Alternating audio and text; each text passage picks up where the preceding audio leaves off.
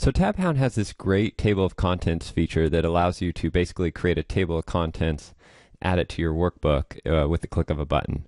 So you see up here on the Excel Campus tab of the ribbon, there's a table of contents button.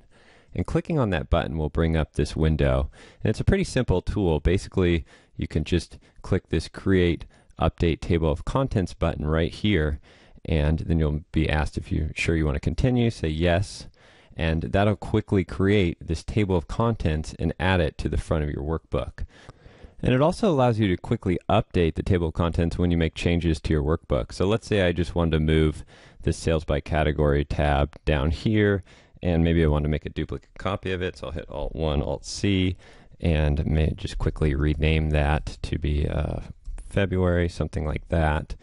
And so if I go back to my table of contents sheet, you'll notice that now this is not reflecting what's actually in the workbook because I've added some sheets and made some changes to the names.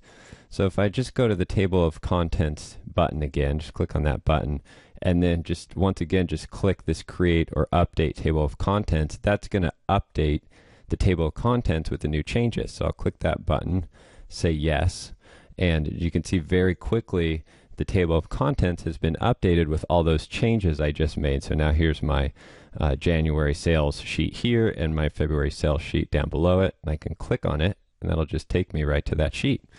So one other feature I like of table of contents is you'll notice there's some options here, and the last option is called tab colors. And I'm going to click that checkbox and then hit the create button, say yes, and you'll notice my table of contents has been updated.